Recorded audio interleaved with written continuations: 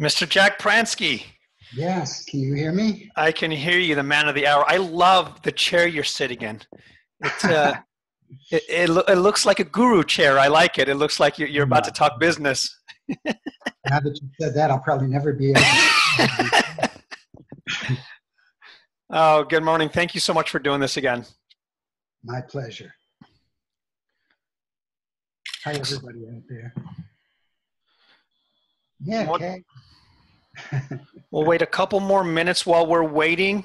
I'm just going to do a short little intro. I'm not going to do an intro like, oh, Jack Pransky has been. I just want to let people here know how long I've been following him secretly. He probably doesn't even know, but these were I used to go, when I used to travel a lot, I'd go to with my group of friends, like I'd go to a bachelor party, and while I was there and on the plane, I would be reading these kind of books, and they're like, what is wrong with you? We're about to go party. And these are some pretty heavy, thick books on Prevention from the Inside Out by Jack Pransky, Healthy Thinking, Feeling, Doing from the Inside Out. This is a middle school curriculum for teaching the inside out. All of these. Parenting. I was reading this before I even had kids. I mean, so I just want to let you guys know that Jack has had a tremendous influence on me. And this was before I even talked to him. So when I got on the phone with him, I was able to actually speak to him in person. It was like I was talking to a celebrity. So I would have to say I got into my thinking when I talked to him the first time. But he put me at ease. The guy's just an incredible person, just the biggest heart I've ever met. And when I ask him, hey, would you mind getting on a call with my group, he just says, tell me some dates and I'll do it. And so we're here again. And Jack, I can't thank you enough for you always stepping up, always wanting to continue to help us see something that we haven't seen, and letting us get a really good idea as far as what the spirit of the principles are from what you've seen. So thank you so much for getting on this call. Well, it's my pleasure, Amir. And just at this point of my life, I just want to be able to do whatever I can to help. Yeah. Well, thank you. And I want to get right to it. I'm gonna talk for a little bit with him. I want him to do most of the talking, and at the end of this Zoom call, we're going to take Q&As. But I want you guys to get a gist of where we want to go. And I think for me, and this is a little bit selfish, I've been getting a little bit lost in the community. There's so many, it seems like, different branches that are going out. There is the single paradigm branch, the people that are starting to get into the non-duality of, it seems like, in calling it the principles. And some of the stuff has been really useful for me, but I'm starting to get lost. What I liked about you was its simplicity. It was almost like I was speaking to you when I would read your stuff, and something about that resonated with me. And so I want to ask you, what's the direction that you see for everyone here that would be the most absolute, most useful thing that the direction they should start looking at, from your opinion, that would be the most useful thing in regards to the principles? Is that a trick question, Amir? No, absolutely not. I mean, it's a question that I actually want to answer just because I've been kind of fumbling with this lately. Well, the reason I actually made that crack is because everybody has to see it the way that they see it. And so I can say, I think it is best seen a certain way, but that might be not the same for everybody else. However, I will say, what Sid always talked about, the three principles are simplicity itself. We all then made it complicated. And because of that, it's been very easy for it to get skewed. And it used to be, I would say, that pretty much the three principles community, which was really small back in the old days, would pretty much all rise in their level of consciousness together, or fall in their level of consciousness together. I mean, it was pretty much that people were on the same page. Over the last 10 years or so, when things have started to absolutely, skyrocket, like it was almost flatlined for a long time, and then just maybe inching up little tiny bit at a time. And then all of a sudden, about 10 years ago, it starts to really go up. And that's a beautiful thing in a lot of ways, but it also has I hate to use the word danger, but since I can't think of another word, I'll use it. Danger to it in that people just are taking it in their own directions, which is great, but are they taking it in a direction that truly adheres to the true meaning of the three principles? And that's the question I think everybody needs to ask for themselves. So when you're saying adhering to the three principles, what does that mean for you in what respect? Me personally. Sure, absolutely, personally. For me personally, the three principles mean basically two things, probably only two things. They mean creation of illusion, that we use our power of thought to create illusions that we think, that we see as reality, out of which we then think, feel, and act.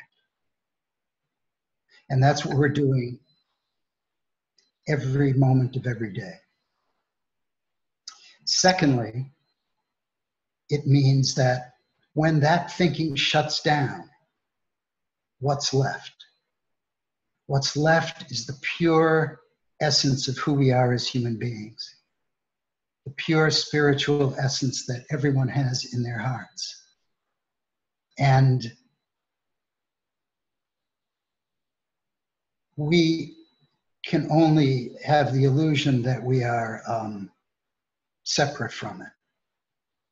And the way that we have the illusion that we're separate from it is by the way that we use our power of thought, combining with consciousness, inadvertently against ourselves. So to me, that is the simplicity right there. And people can talk about duality and non-duality and talk about the single paradigm and all that kind of stuff, but to me, it just comes down to those two things.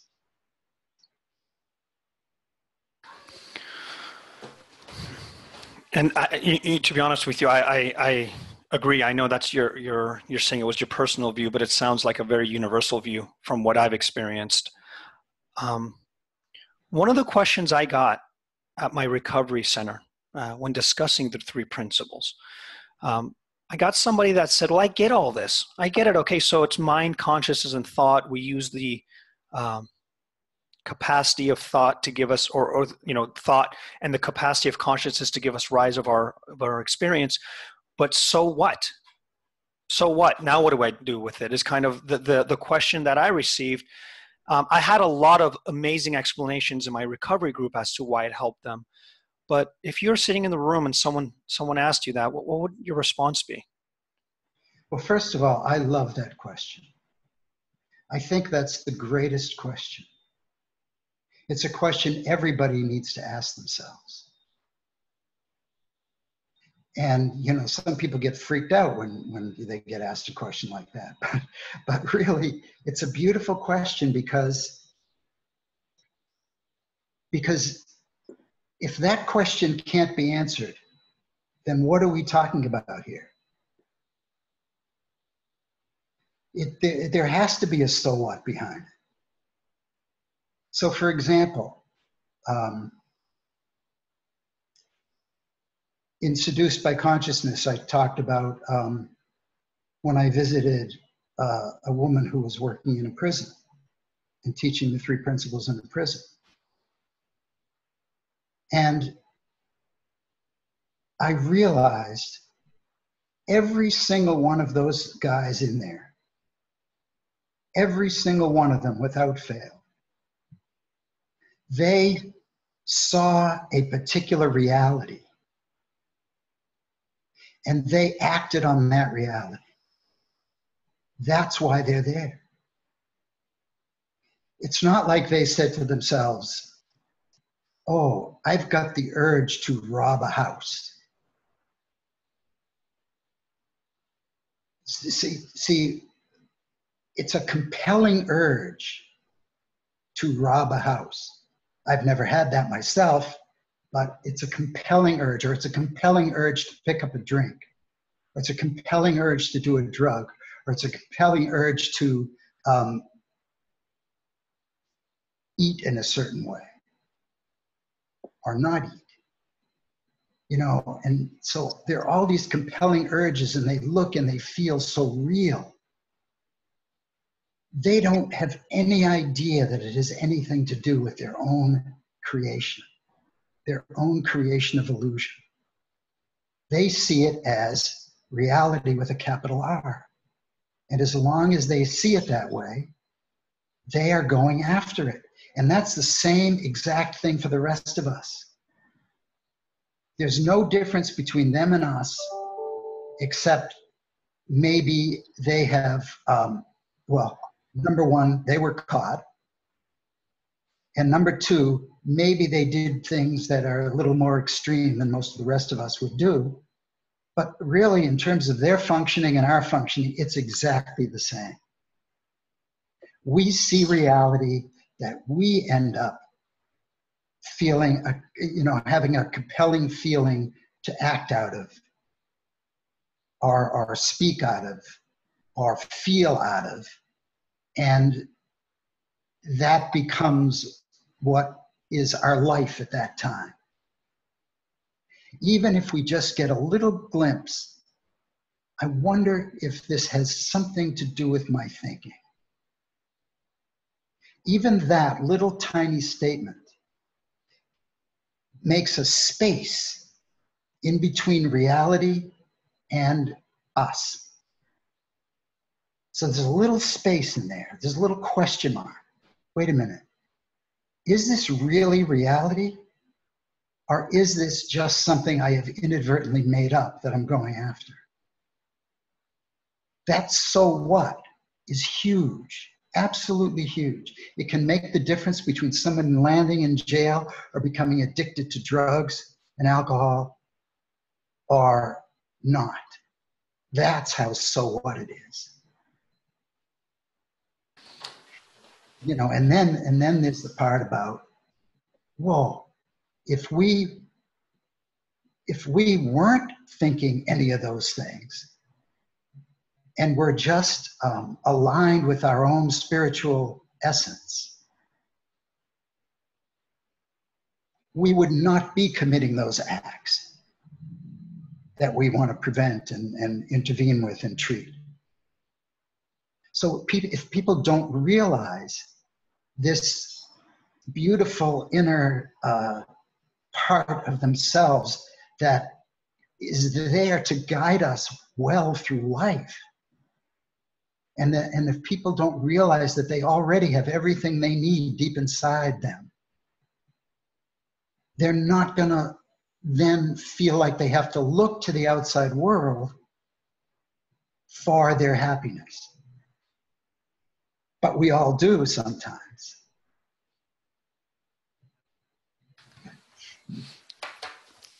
Yeah, that was beautiful, Jack. And this goes along the lines with one of our group members that mentioned that are people magnetically attracted to abusive? What is it that attracts? If someone grew up in an abusive family or a household, why does it seem then that they attract an abusive husband or an abusive wife or a relationship? And does what you just said correlate to is there any correlation to someone that may continue an abusive relationship, or why would they do that? Well, it's such a beautiful question. I saw that question and I was about to answer it when I figured I could answer it on this. So it's so innocent. You know, it really is so innocent. If we are not only abused, we pick up things from from what our parents said to us, from how we were treated. But it's not that we pick up those things directly. We pick up an interpretation of those things through our own thinking that we then take on as our own. And we don't necessarily know that we're taking that stuff on as our own. So we might take on, abuse is all that I knew. I deserve to be abused. Or we might take on, I'm worthless, so it doesn't matter anyway. So we might pick up that thought innocently as a kid. And then we go through life and we start applying it to the rest of things in life, but not consciously.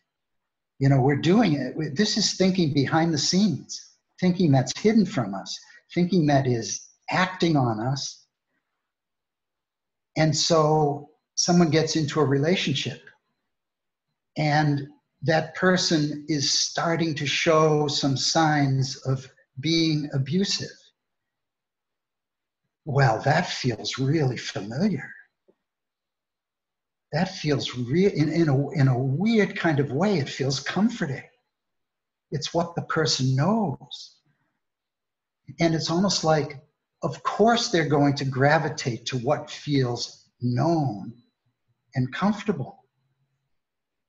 Now, here's the thing about it, though, because I know a lot of people who, get into difficult relationships over and over again, and I always ask them, did you hear something at the very beginning that said to you very quietly, not a good idea to go there, or watch out, or red flag, or something like that? That is wisdom speaking. And it speaks with a very soft voice. It's very solid. It's very sure, but it speaks with a very soft voice. And the other kind of thinking just absolutely drowns it out.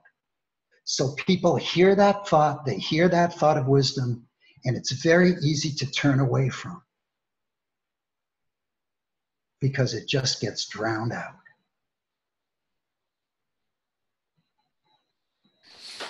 Jack, I will attest to what you just said. Every single person that has gone to my recovery center that I've spoken to said there was that voice. There's not one person that has not come in and said, well, I never heard that. They literally said, had I just listened to myself before I did X, Y, and Z, I wouldn't be here. If I just took a moment, there's this space that said, don't go in there or don't do this. And then they beat themselves up for not listening to that voice. Right. And so then that becomes an issue in of itself. They feel guilty for not listening to that wisdom. That recently happened to me in my group. And they said, what if that's just thought too, that I have to beat myself up over not listening to my wisdom? What if that's something that I can surpass as well? And it was beautiful because they got to see that. How powerful is that? Just to see that, wow, that's thought too. So normally I would just go and beat myself up. But now, what if that's thought? I was talking to a guy just yesterday who, or the day before actually, who saw this new medical information that's coming out on the dangers of like long-term use of aspirin, especially for older people. So this is just new research that's come out very recently. This fellow had he had contracted bowel cancer or something, which he inherited from his mother, or it runs in the family or something like that. And he knew that if he took a high dose of aspirin regularly, it would cut down his chances of relapsing, getting bowel cancer back from like, it would go from an 80% chance to a 20%. So he started panicking. Oh my God, what am I going to do now? Am I going to, give up this thing that is going to give me, like, cut down my chances from 80% to 20% of getting it back? And he was like in a panic about it. It's a very, very interesting thing that I think, talk about simplicity, that a lot of us miss in terms of the three principles. There's stuff that happens in the outside world. Things happen. And then there's thought about it. And the best thing that we can do is know that those two things are separate. There's nothing we can do about aspirin having a certain effect on our bodies. There's nothing that we can do about having bowel cancer or a proclivity to it. There's nothing we can do. Like this morning, I go running on the beach here. I come back, I'm hearing chainsawing going on. I come back to get my bike, and this road crew is cutting down branches of a tree right where my bike is. And I'm thinking, wait a minute, my bike is under there. And at first they were telling me, you have to go around, you can't go through there. I said, my bike is there. All these tree branches had crashed down upon my bicycle when they were cutting these trees. And so, they had to like grab all these tree branches and, take them away. And there's my bicycle like hanging on by the skin of its teeth. Now that is in the outside world. So at first I got a thought of,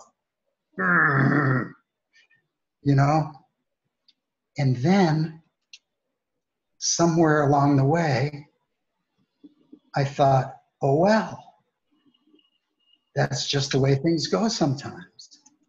Now, which one of those two things is real?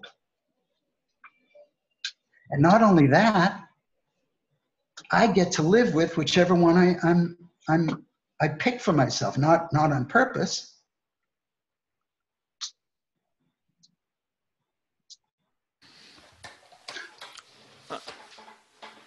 So I want to go back then. I think this will be useful for everybody. Someone that is in an abusive relationship, going back, or someone that has a day like you, and they come to you for advice. They know who you are, and they say, look, I've been in an abusive relationship. I've been like this for the last 10 years. My parents have treated me this way. Dave's iPhone, if you can turn off your, if you can mute your, Dave's iPhone, if you can mute, I would appreciate it. I'm trying to find you, but I can't mute you.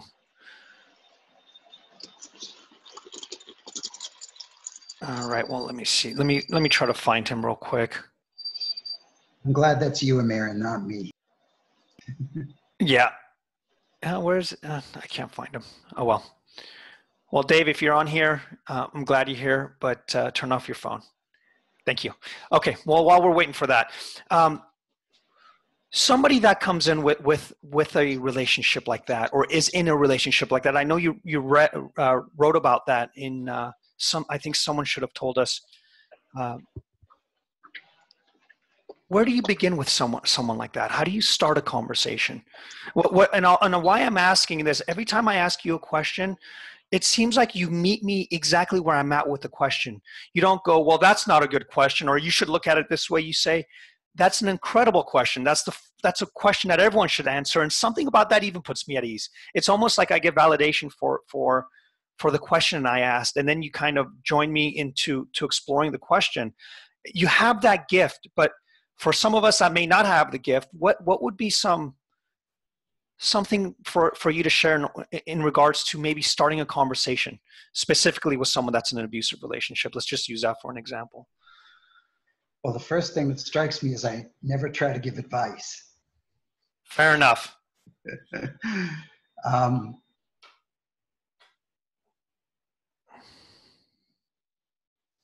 It's the same thing over and over again.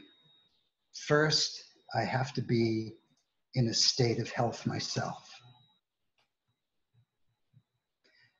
I could be brought down by their abusive situation. That would not be helpful.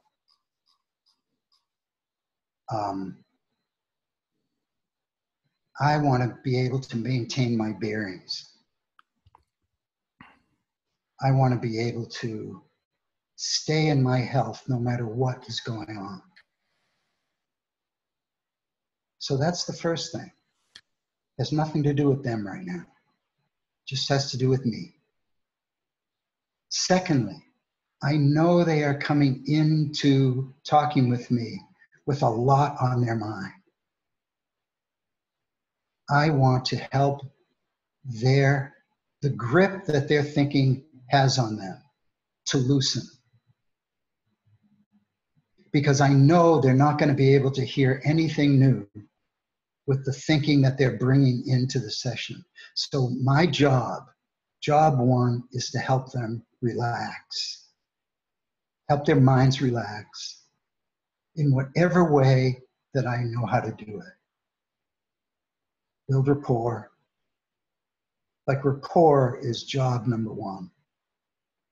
Because I don't want to open my mouth unless they are in a position to listen. The third thing is I really want to deeply, deeply listen to them. I want to just,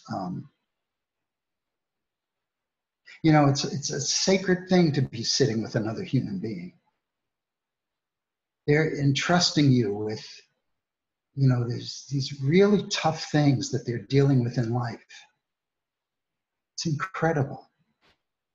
The mere fact that they are bringing it up is, they are showing strength by doing that.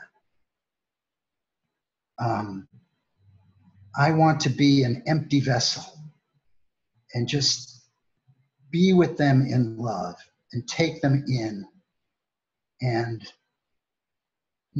as an empty vessel not have anything on my mind about anything, and just take them in, throw out questions, throw out comments, see if anything's going to take hold.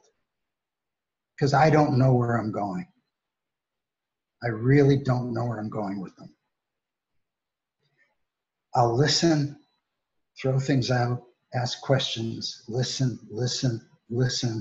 not know, until boom, something strikes me. That's when I will hopefully get permission from them to talk to them about what I see. Because I want them to be all ears. So I'm answering you in a much more general way than I think you wanted an answer. But I would have to actually be talking to somebody to know where I wanted to go with them. Jack, to be honest with you, I think that was precisely what I was looking for. What confirmed for me the gist of what I got from what you just said is, you're there with them. What you're doing next is the next true thing for you, which is, I don't know, and maybe I'll know in a little bit, which means you're not you're not living a conceptual life with that person, or conceptual, like, well, I'm going to come up with 3 strategies before I've even spoken to them to see if something sticks. You literally said, I come in empty and I don't know, and hopefully something sticks. To me, I think that's a very honest way to show up to a conversation, which to me has been significantly helpful in my recovery center. When someone asks me a question, I'm actually genuinely okay to say, I don't know. I don't know how to answer that. Wow, that's a tough one for me. If I was in your shoes, man, I don't know what I would do either. And I actually got that kind of truthfulness from reading your stuff, and that alone does something for people. The fact that you show up and you say, I don't know, let's explore together. I have no idea where to start. Let's start looking at a direction and see what we find, hopefully find something in the next hour. What you just said is the essence of, I think, the exploration of the principles. So no, I think it was absolutely beautiful. And truth be told, I don't even have the thought, I hope I come up with something. Yeah. Because I think that thought inadvertently blocks listening. Because it's not my responsibility to come up with something. Because no matter what I come up with, the only thing that counts is their own insight. That's it. I could say the most brilliant things, and if they don't have an insight about it themselves, it won't amount to a hill of beans. Just doesn't matter. So I can't take responsibility for somebody else's healing, you could say. It's up to them. Now, I'll do everything in my power to help them get there. But it's like George Pransky used to say, you can get somebody to the bus stop, but you can't make them get on the bus.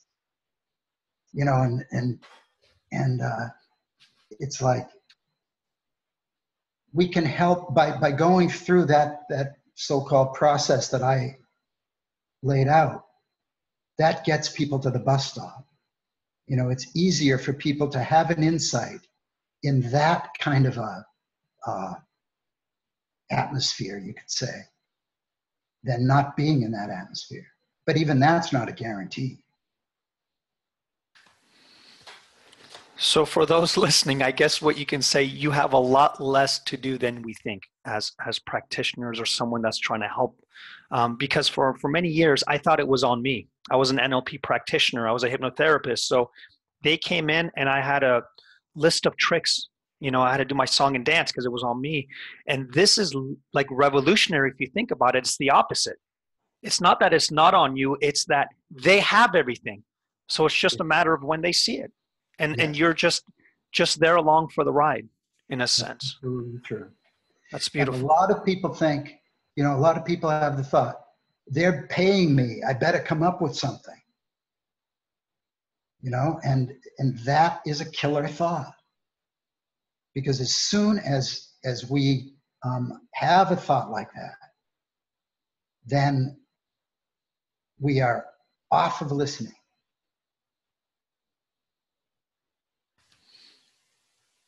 We're just thinking about ourselves. Our ego kicks in. We're listening to our ego. I better come up with something. It's on me. That blocks the pure energy of listening. So I will also say, if I'm not getting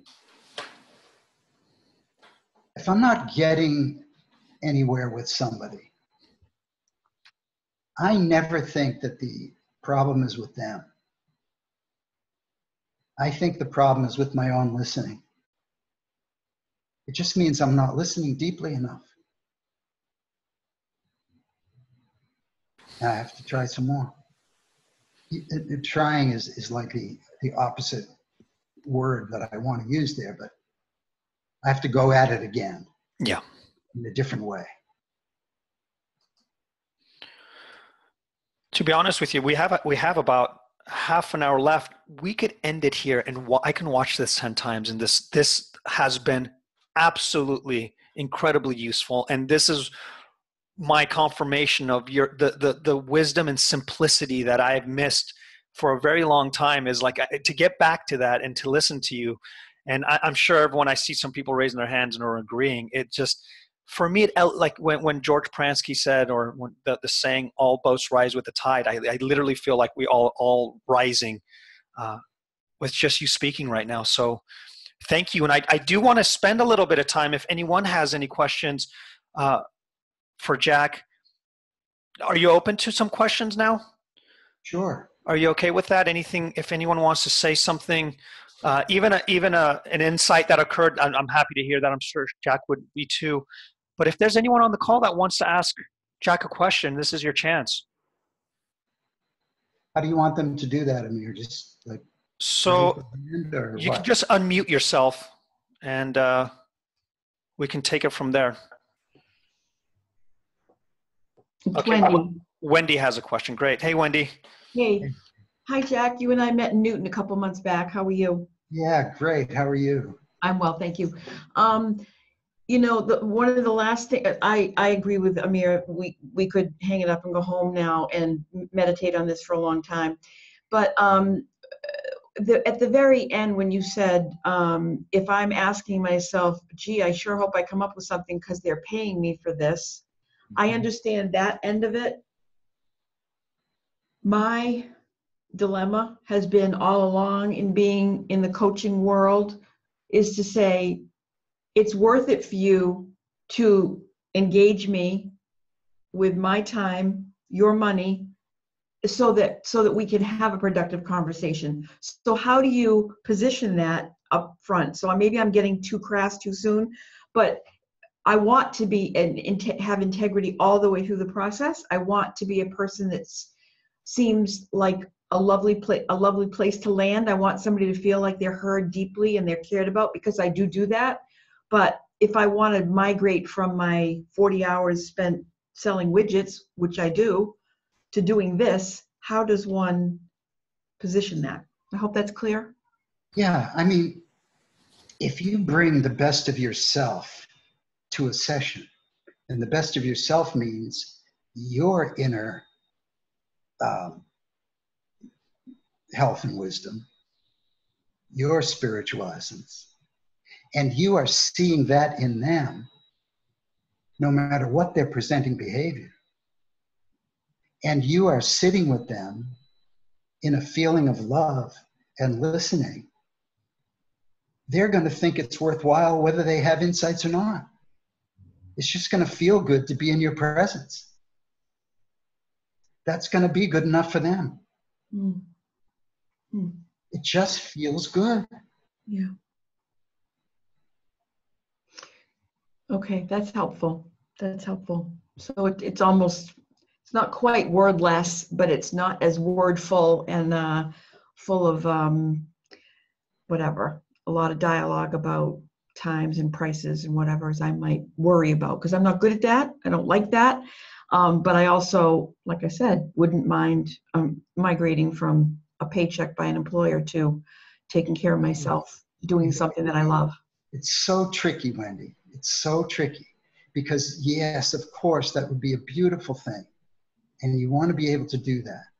But at the same time, you know, the idea of, because there's almost an uh-oh thought attached to it. You know, like, if I don't get it together, then I'm going to be stuck doing this other thing, or, uh-oh, am I going to be able to, you know, like attract people to me enough so that I can make a full living this way? And right. Yeah, you know, and those are fear thoughts. Yeah. And the fear and ego thoughts combined, and those are never helpful. And so if you just see them for what they are, then they will stop having a grip, because it's not that that's going to end up attracting people anyway. Totally. You start being with people that way that we were talking about, the word gets out. The word gets out. Thank you. Thank you. Okay, real quick, I wanted to share a quick story along the lines of what you said, Jack. I used to do a big song and dance at my recovery because I don't have a recovery background. And so when they offered me the position, you know, I thought my job was to teach them mind, consciousness, and thought, and do all these quotes and show like videos and everything. And as I got better or more grounded in this understanding, I asked the group members, what's the most useful thing? And I was thinking they're going to tell me, oh, I know how thought works. I know what mind is now and all that. And they didn't. You know what their answer was to me? This is the only hour that I don't have to be an addict. I can be a human being. And that alone is worth something to me. And what you just said is just touches to me, because when you spend an hour with someone and they can be free from being an addict or a bad husband or a terrible coworker or whatever for an hour, and they can just be human, that's just, it's extraordinary what that does for people. I mean, it sounds so trivial. It sounds so simple. It sounds like that can't be enough for people. Well, it's enough for people to stop doing drugs for 10 years. It really is, for them to be able to be a human when they haven't been able to because of their concepts of who they are. So what you said, Jack, just really hit home for me, because I got to experience that firsthand. So it was a beautiful response to Wendy, and very true.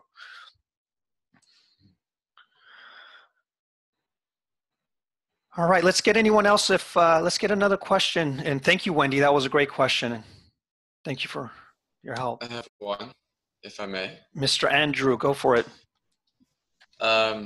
I just watched the film from the Three Principles Foundation about the genesis of the principles with Sid.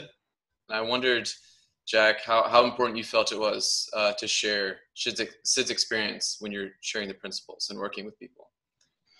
Well, it's a great question. First of all, I didn't see that film, but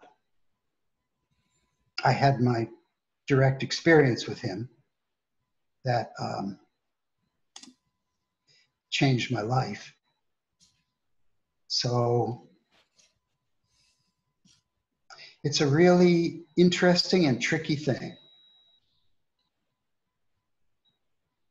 The tricky thing about it is that it makes no sense whatsoever to worship Sid Banks.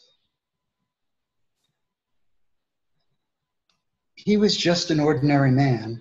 He happened to have this amazing experience, this unbelievable experience.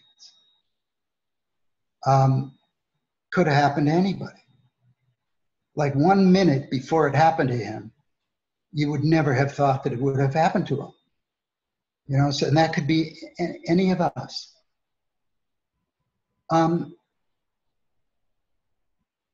So there's nothing special about Sydney Banks. Now, it just so happens he was a really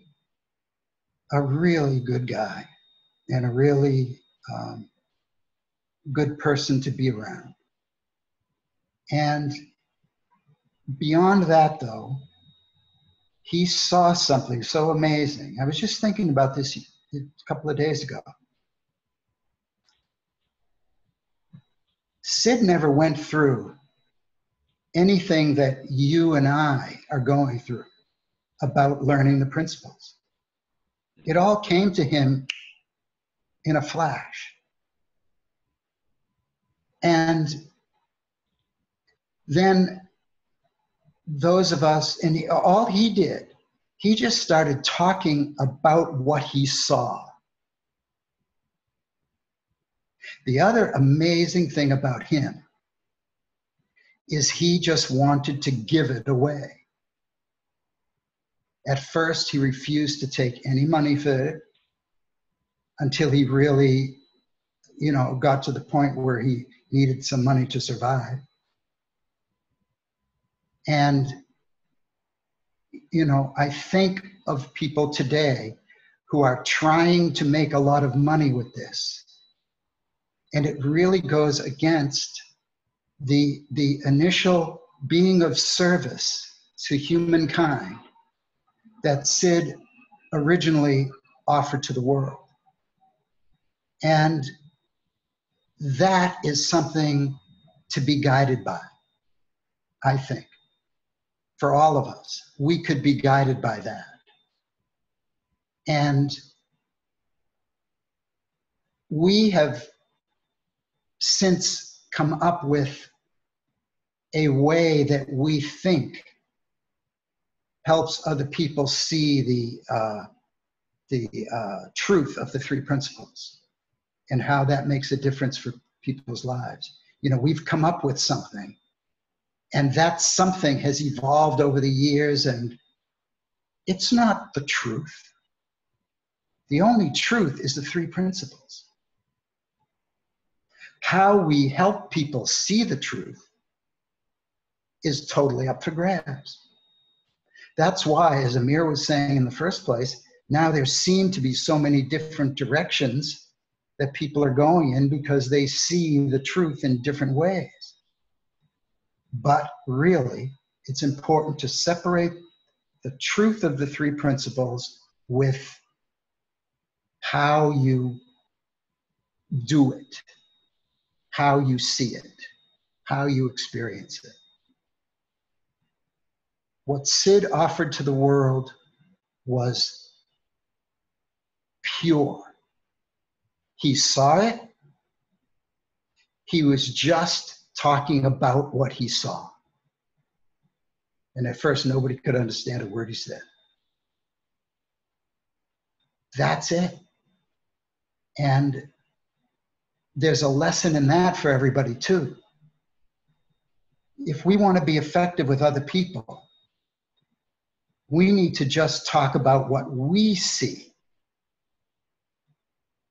As soon as we go beyond what we ourselves see, beyond a shadow of a doubt, all of a sudden we start going into the intellect. And the intellect is not going to make a difference for anybody. So I hope I answered your question somewhere in there, because I think I went all over the place.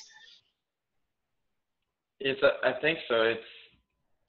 It's like sharing what you know beyond a shadow of a doubt with people, and that's the main thing. And hopefully what you know beyond a shadow of a doubt is basically the essence of the three principles, to some degree. Well, however anyone sees it for themselves. Yes. Yeah. However anyone sees it for themselves. Like, you know, we can all do to ask ourselves, what did we actually see that made a difference for us? Why did it make a difference? Like, what were we like? What was our mind like before that? What is our mind like after knowing this? And really asking ourselves that, because that will help us communicate it to others. But even then, we don't want to just communicate it to others. We want to really be listening to them first to know what to communicate to others. But we can't go beyond what we know and really have it make a difference for people. Yes. And I feel like I'm still wondering, like, how important is it to just share, like, the experience that Sid had, like, you know, before he was just this ordinary guy and a welder and insecure, and then the three principles, like, found him, and he had this experience, and then all of this happened. Like, is that sort of just miraculous introduction of the three principles into our world via Sid? Like, is that experience important to share in conveying the understanding? Well, the question is, why would it be important to share? If somebody asked, and many people do, then I would share it. But to just lay it on people, I don't know, because for some people it's just too weird. Yeah. It's just too weird. Yeah, I can see that. Some people, you know, like eat it up with a spoon, you know, but for other people, it's too weird. So if they ask, you know, they're interested. Okay. Now, one last thing I want to say about Sid is, especially his old tapes, which are not actually supposed to be out there, but I know they are.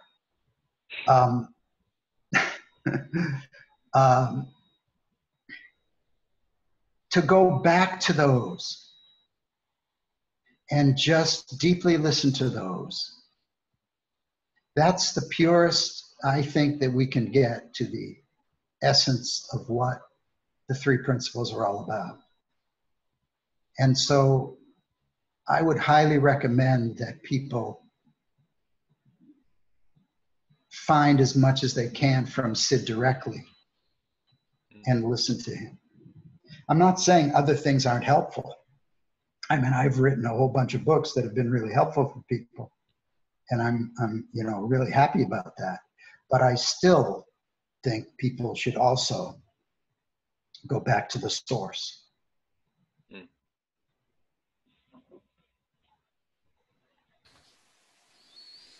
Thank you, Jack. You've answered my question. Okay, great. You know, Jack, while you were talking, something that visually came to me is when we're talking about the offshoots and the purity and what the three principles are. It's like what I'm seeing is like we're buying everyone else's painting, and the principles is the paint. Like when you go back and you say, look, this is the material that we used to make all those paintings that you're planning on buying. The non-duality painting, the painting that sounds like oneness, the painting that sounds like the single paradigm. Those are what we can create. Yes. With this very thing that we're talking about, the three principles, the essence of everything that allows for the creation of those other offshoots. Mm-hmm. And I don't know why that came to my mind, but that's what I heard when you were speaking about. See, there's a lot of spiritual people out there. There's a lot of people who've had these deep spiritual experiences. That's really wonderful. What Sid brought to the world, and I think what sets him apart, is he showed the relationship between the three: universal mind, consciousness, thought. There's a relationship between the three. It's that relationship that gives us our experience of life. People who have spiritual experiences might just see mind, or they might just see pure consciousness. The cognitive world, or more accurately, like David Bohm from the world of physics talked about thought a lot, the power of thought, but he didn't connect it with consciousness. There are people who talk about consciousness a lot. They don't connect it with thought. The beauty of Sid is that he showed us the connection.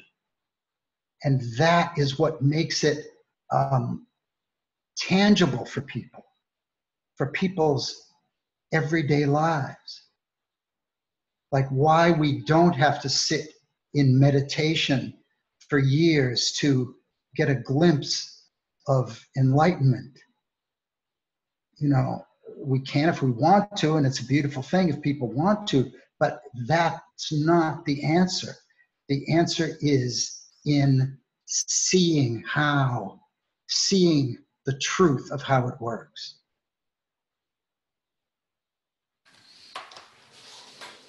Brilliant. People saying that's a super great point as well. So thank you. Let me see where are we at right now with time. We have time for one last question. This hour has flown by for me, and me too. This is crazy, but didn't expect anything less. Can I ask a question, Amir? Miss Barbara, absolutely. Thank you. Hi, Jack. Hi, Barbara. I'm wondering, did Sid ever speak to the purpose of all this? The purpose of the human experience? Did he ever speak to that at all? What do you mean by the purpose? Well, a lot of people talk about, why am I here? I'm a spiritual being having a human experience. Some people are very driven by purpose. So he said that, my understanding is he said, okay, I see how this is all working. Mm-hmm. But why? My question is. Great question. He did speak to that, actually, when asked. I mean, I happened to be in a group, but no, I think he was doing a lecture or something at the time, and somebody asked him that very question. And he said, the purpose of life is to go home.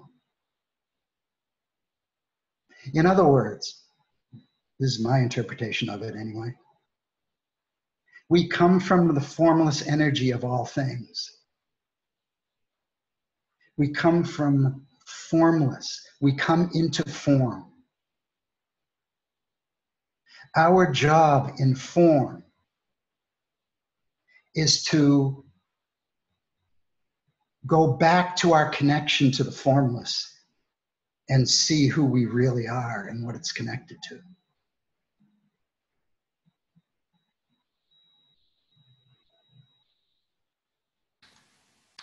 In a way, it's about, I hesitate to say this even. Say I it. really hesitate to say this, but I'll say it anyway. It's about God knowing itself through the opposite.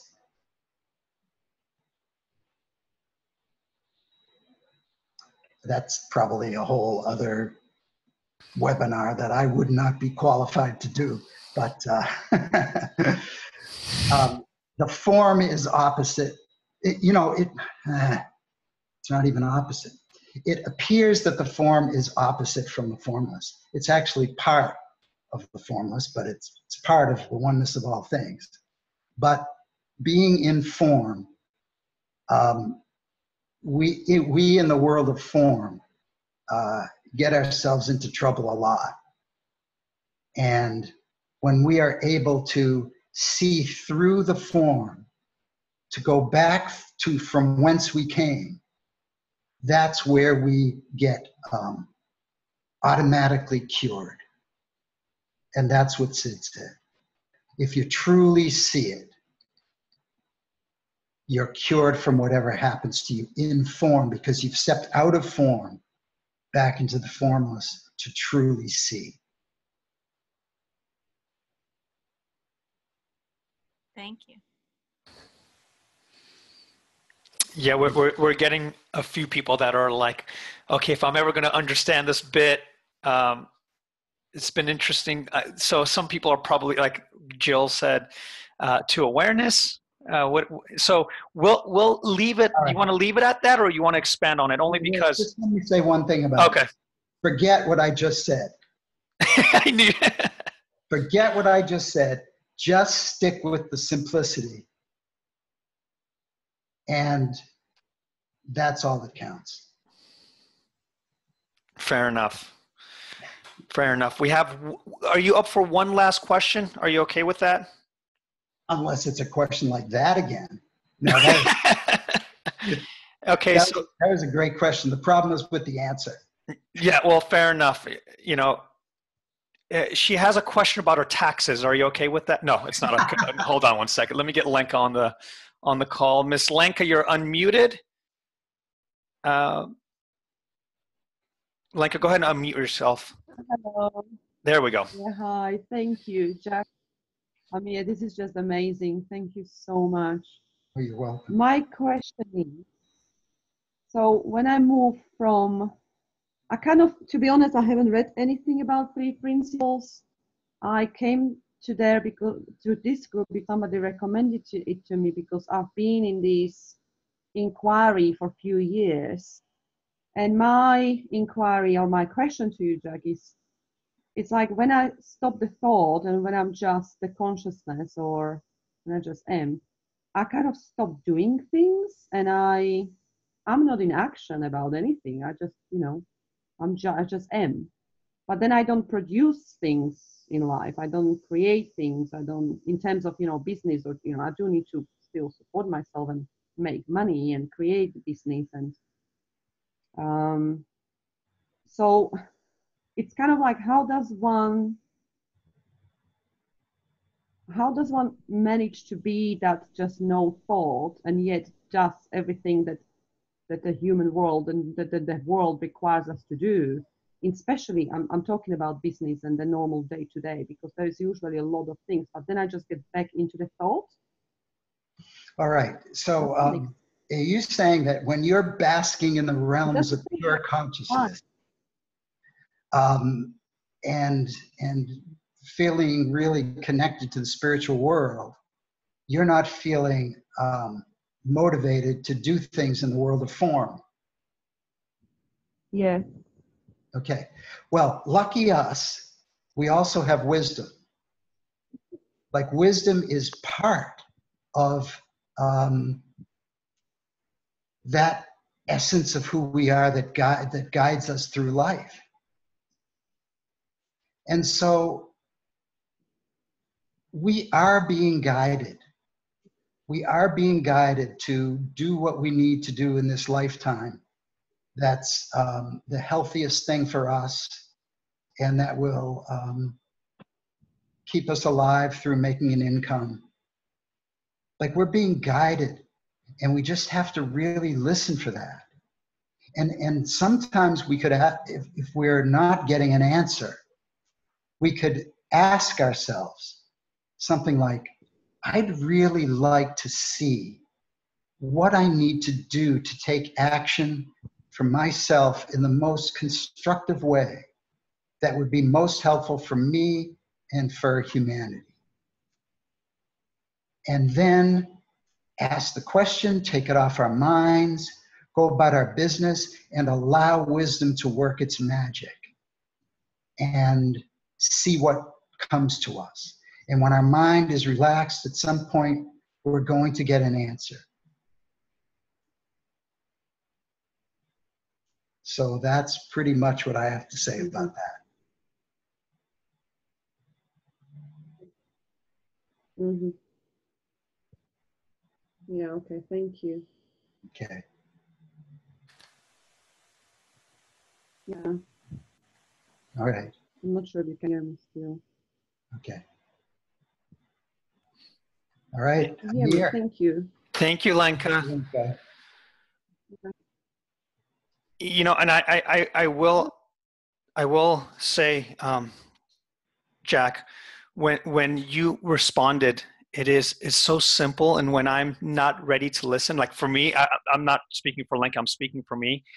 It's so hard to hear the simplicity of it until you look back, and when things start to settle, you go, damn it, Jack was right again. It's like, it's one of those things that when you're in an urgent state or you need an answer right away, a simple answer like that tends to sometimes get over my head.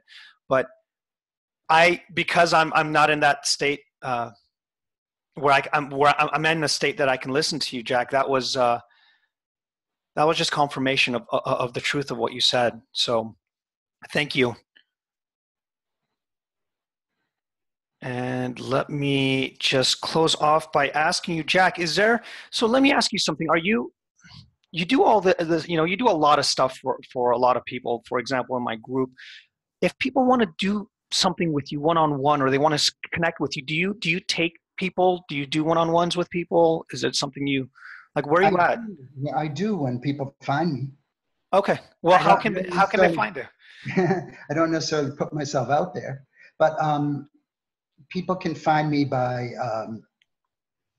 well, the best way is probably to email me at jack@healthrealize, that's REALIZE.com, or go to my website, which is www.healthrealize. No, it's actually, no, I think it's, I changed it. It's www.insideoutunderstanding.com, or find me through Facebook. Yeah, I'll put it in the show notes too, Jack. I'll put in your email and your website on the show notes. And just to let you know, I've contacted Jack privately, and we've had a couple amazing calls, and I'm going to continue them. There is something about just spending time with him that's, you guys obviously know just from this hour, that you get this sense of renewal about life. And I'd love to give Jack the credit, but typically it's my own wisdom that did it. But something about having Jack on the call, something about having him on the call does a super boost. But you guys, I'm pleasantly surprised with so many people that were on the call, and the wonderful questions and the deep insights that Jack brought. I can't thank all you guys enough. You guys always step up, get on these calls. It really, really means a lot to me, and I'm sure to the speaker that comes. Is there any parting words, Jack, you want to say? Is there any last things? A lot of people are saying their thank yous, but is there anything you want to? I just want to thank everybody for being there and for continuing to look in this direction, and for just making the world a better place. You know, because of all of your efforts, it's just a beautiful thing to see, and I'm just happy to be part of it. Jack, you're a big part of it. And like I said, I can't thank you enough. And for everyone that was on here, enjoy your weekend. The weekend's coming up. Have a wonderful weekend, everyone. I And have one more thing to say, Amir. no, I'm so sorry. Time's up. Okay, fine. Go ahead. Oh, so the dates are not set yet, but at the somewhere in the middle of March, we are going to do a combined, like, not a trek, but an adventure in Peru. Oh. Combining it with the three principles. So we're going to go to Machu Picchu and see some other Peru ruins at the same time while we're exploring deeper into the three principles. And I'm working with somebody in Peru right now that does Peru trips to organize this. So I will, as soon as it gets nailed down, which should be pretty soon, I will send it to you, Amir. Yes, and I'll put it up. Absolutely. I will absolutely put it up, and maybe you'd be open. I'd love to see people there. Fair enough. I think that would be great. You let me know as soon as that happens. I'm going to put the show notes on the video on YouTube. And then would you guys, let me just see by a show of hands, would you guys want Jack on here again? Just anyone here? Looks like. All right. Well, I'm so sorry. That just means you have to come back if you're open to it. All right. Thank you so much, everyone. You guys go get out of here. Enjoy the rest of your day. Jack, love you from the bottom of my heart. Thank you so much for doing this. And we'll see everyone soon. Thank you, Amir. Thanks, everybody. Take care.